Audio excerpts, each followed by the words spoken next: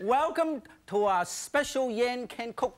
Today, we're going to celebrate the Chinese New Year. First, we'll say Gung Hei Fa Choy. Everybody. Gung Hei Fa Choy. You just wish me a happy and prosperous Chinese New Year. Fa Choy means wealth and prosperity. Fa Choy doesn't mean a fat bak choy. The first dish is a very symbolic dish, and it's a vegetarian dish. I call this a Buddhist delight. It is very customary to have vegetarian dishes on Chinese New Year. Ancient Chinese custom forbids using sharp objects like knife in the house during the first day of Chinese New Year. We're supposed to give ourselves a peaceful beginning. So, for the same reason, we are supposed to stay home the first day of the Chinese New Year to celebrate, to enjoy with our loved ones and our family. That's why you stay at home to do everything at home. Not only that, you're not supposed to wash your hair the first day. And you're not supposed to mop the floor and clean up your house the first day because you don't want to get rid of all the good fortune come upon your door. Now, in this particular dish, it's very, very easy to do. What I'm going to do is everything is vegetarian. I start from here. This is cloud ear. This is some form of mushroom. It's also called wan yi. This is cellophane noodle, already soaked for about 10 to 15 minutes. Made from bean thread noodle. Tofu, carrot, bamboo shoot, gung nuts. It's no big deal, but what a name. Gung nut. Drive me nuts. And then green onion and gorgeous looking baby corn. And not only that, we have some water chestnut. This is fresh water chestnut. Napa cabbage. And this is very interesting. This is lily bud, tied it in a knot. Originally, it looks like this. I'm open this up. You see, it looks like this. You tie it in a knot. The idea is so when you cook it, the darn thing won't fall apart. And also, when the darn thing is moving around, it looks kind of strange. So I tied a little knot. So now it doesn't look strange. It looks perfect. And also, I have mushroom and dry bean curd stick. Okay? This is hay-like seaweed. It's black moss. It's not a seaweed. It's a moss. Now, I am going to get ready to cook by first heating up our wok. And then I use about a teaspoon or so of vegetable oil because of vegetarian cooking. And then move them around, make sure they coat the entire cooking surface. And then we are going to cook. First, we're going to cook the vegetable. It takes a little bit longer to cook. And of course, because you use vegetarian broth, you're not going to use any beef broth or stock or chicken stock. For flavor, the most important thing is coming out from the vegetable. See, mushroom has a lot of flavor. And carrot also have a lot of flavor. So we'll cut this carrot up. First, we'll cut up the garlic.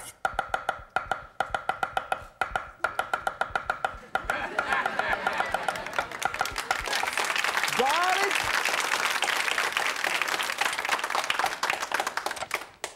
Even my mother thought I was pretty quick. She is quicker. Set it aside, garlic, and just give some flavor, okay? And then, while you're doing that, also put the vegetable, which takes a little bit longer to cook, which is mushroom. You want the flavor out of it. And then Napa cabbage. Oh, look at this. And then cut up some carrot. Look at what you're doing while you are doing it.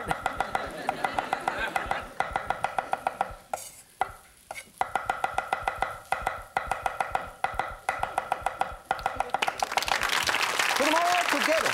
This will give color, contrast. And then toss it.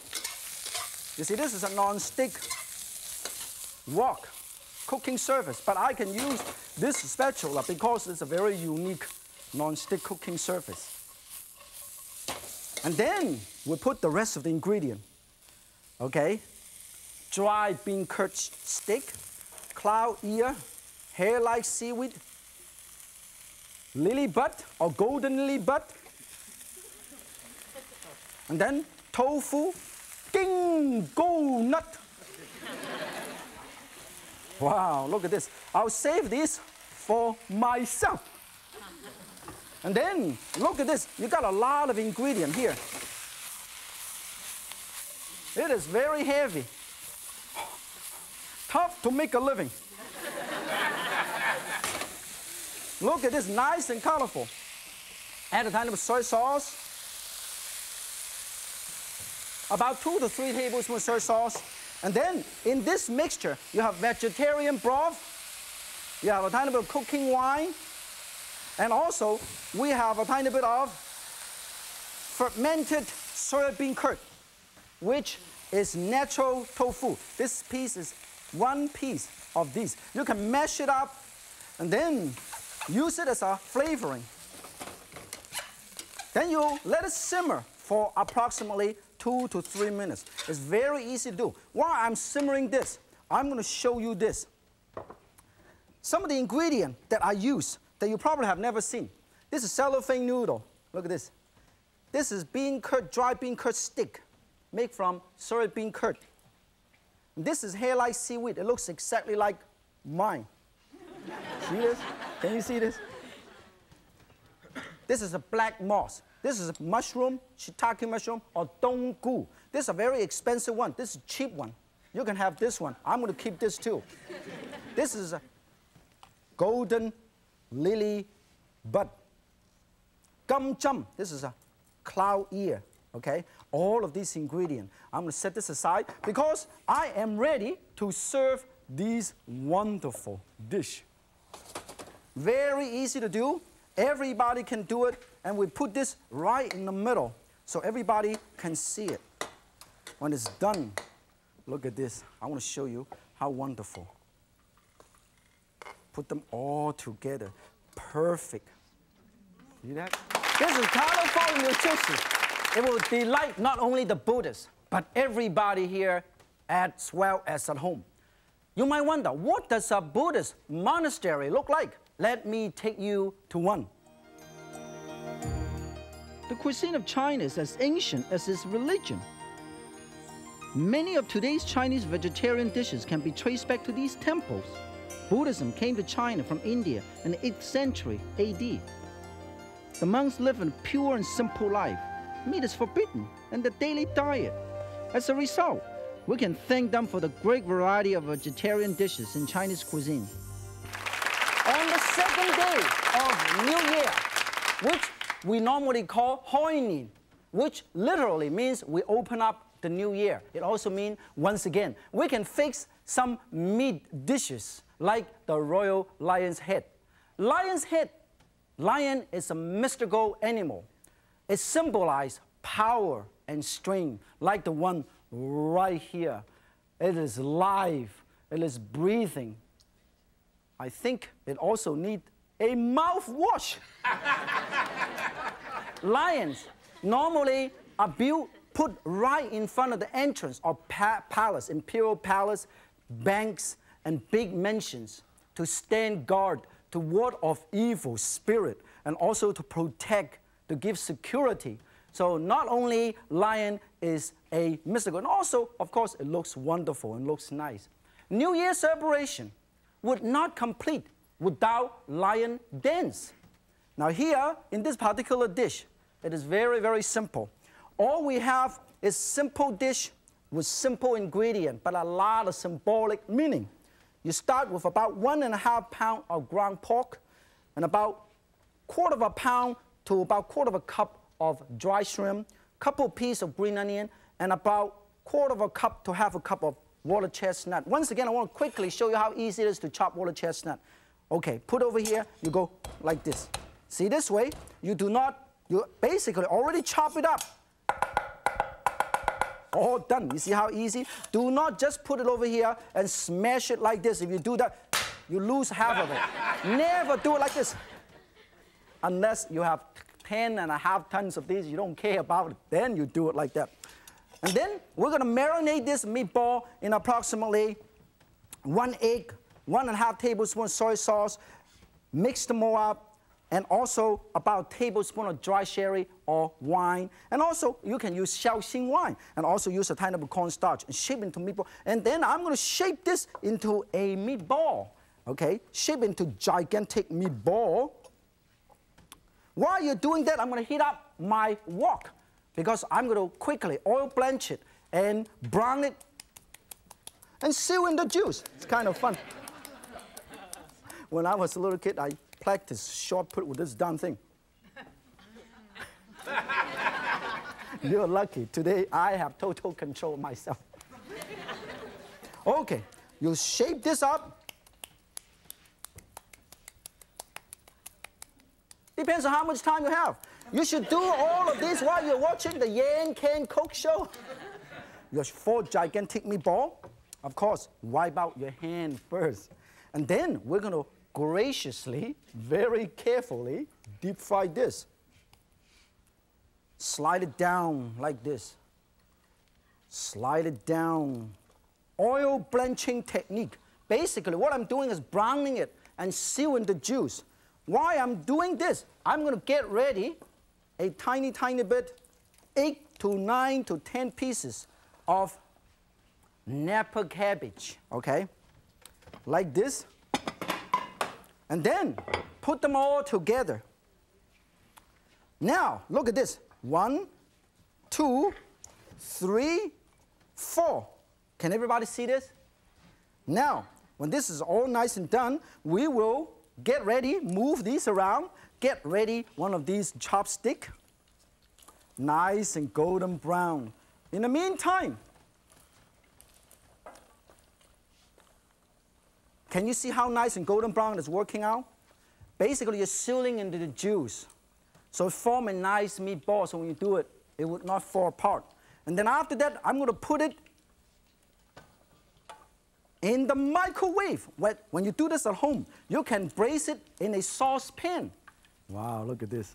Gigantic meatball. I told you, basically what I'm doing is browning it. After this, I'm going to lay this out, drain it really well, lay this right over here for gigantic meatball, okay? And then I press some garlic, just press it. And I put it right here, chop up some ginger slices, 1, 2, 3, 4, 5. If you have time, you do 6 or 7 or 8 or 10. If you don't want it, you can just julienne this.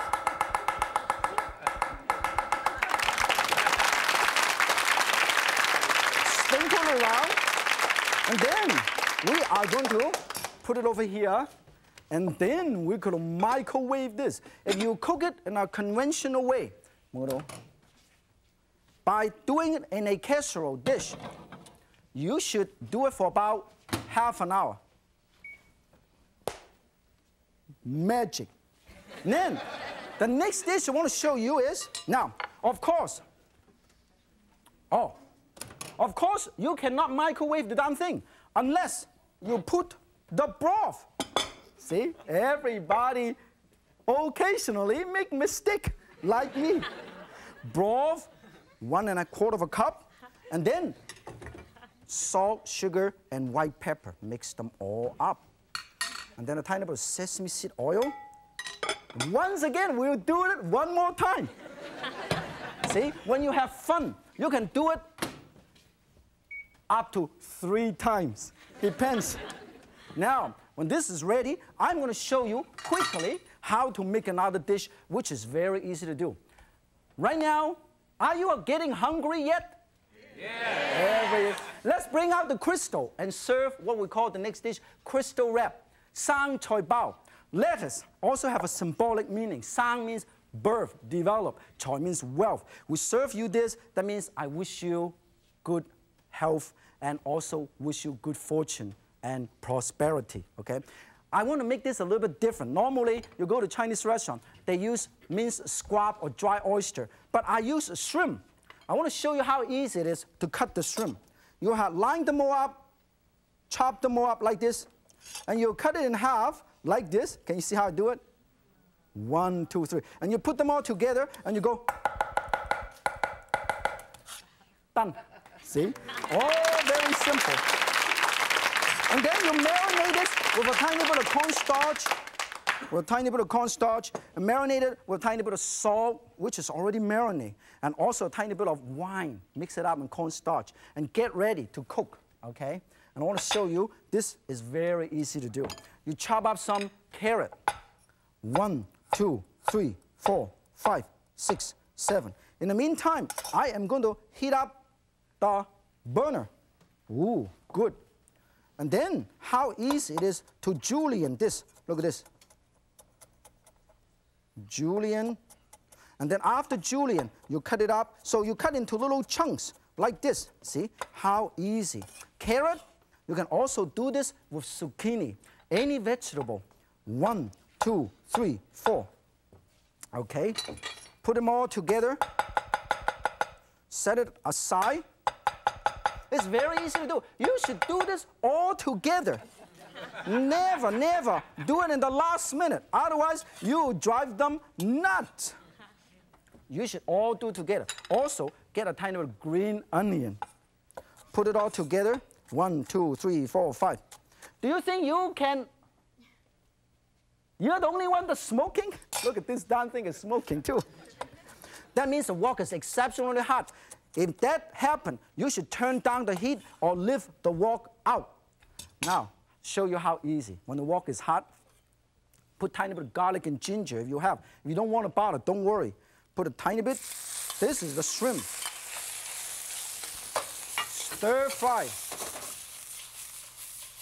Stir fry this. Shrimp doesn't take too long to cook, so you don't have to worry about it.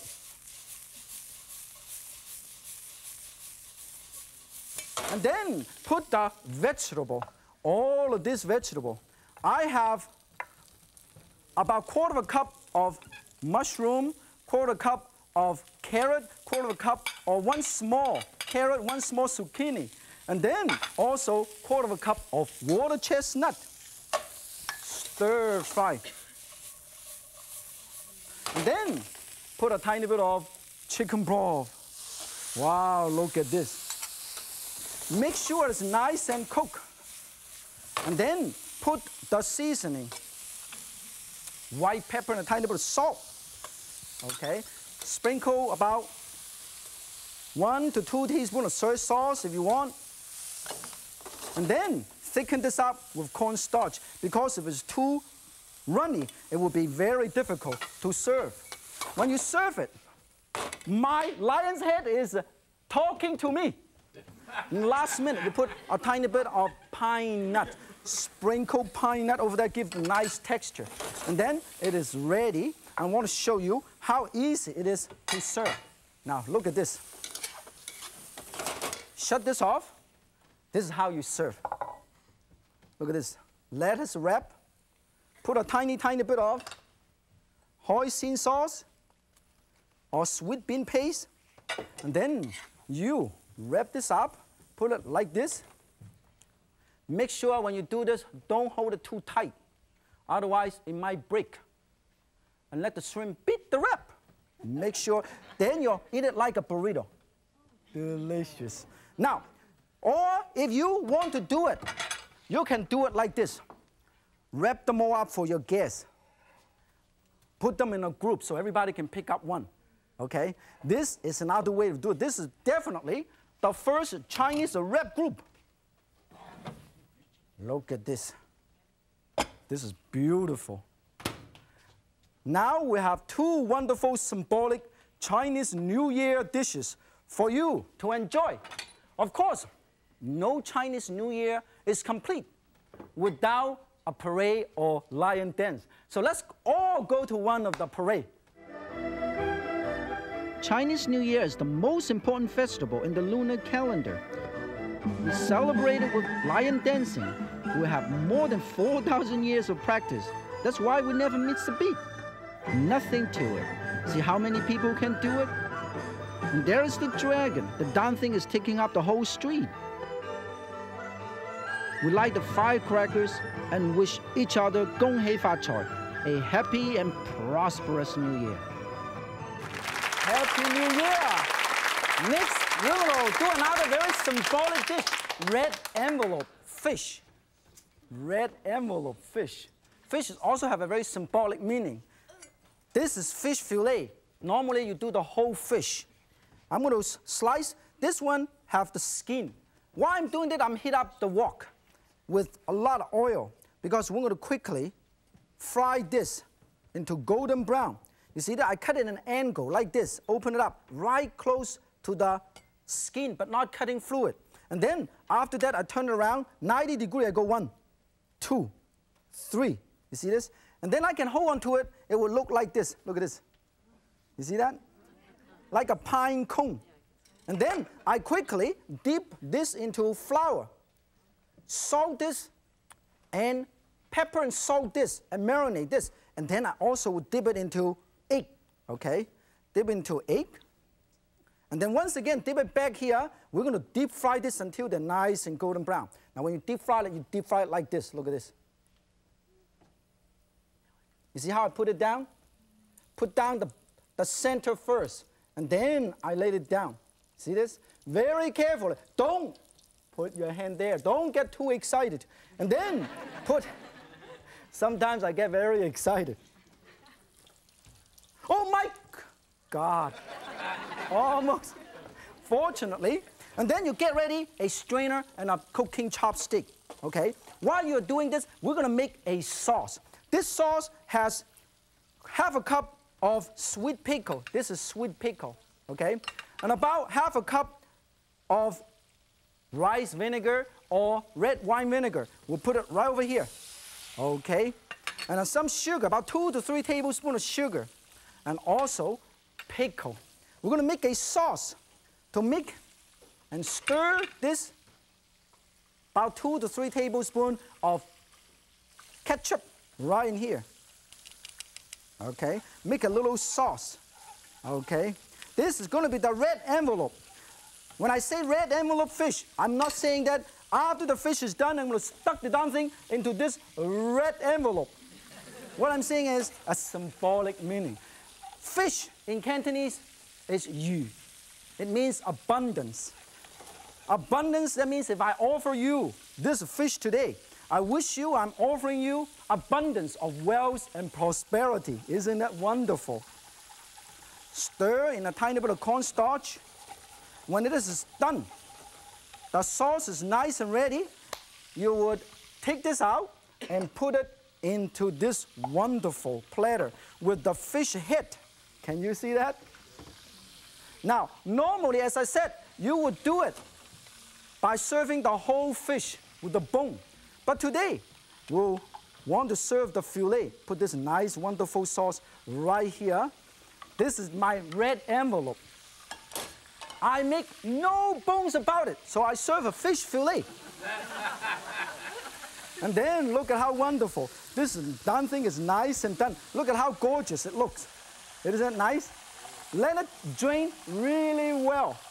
And then we set aside, put it right here. Let it drain really well. Oh, nice and golden brown. Make sure the oil is hot enough. I serve you crystal wrap. I serve you lion's head. I serve you jai, which is Buddhist delight. Everything we have today, it is so much Chinese New Year, so symbolic. Everything I show you today, it is very typical of a Chinese New Year dish. Look at this. I'm going to slide this right over here. Look at this. Gorgeous looking fish. And this, what it is nice. Put the fish tail back. I save it specifically for you. Just like a whole fish. Put a tiny bit of seaweed on the side to make it look gorgeous. You see? Now, another dish that are rich in symbolism is this handful of gold corn. What it is braised duck web with mushroom. The mushroom is nice and round. It's symbolic of gold corn. So I will offer you. This is also my mother's most favorite dish. Look, I want to introduce you to my mother. There she is. aside from that, I want to offer you today the mandarin orange. In China, when they visit people and friends and relatives around Chinese New Year, they always offer them a little red envelope with money inside to wish them good luck and good fortune. So today, I thank you so much for joining me to celebrate Chinese New Year. Before I go, let's practice one more time. Gung hei fa choy. Good. If Yan can, so can you. Joy kin. Gung hei fa choy.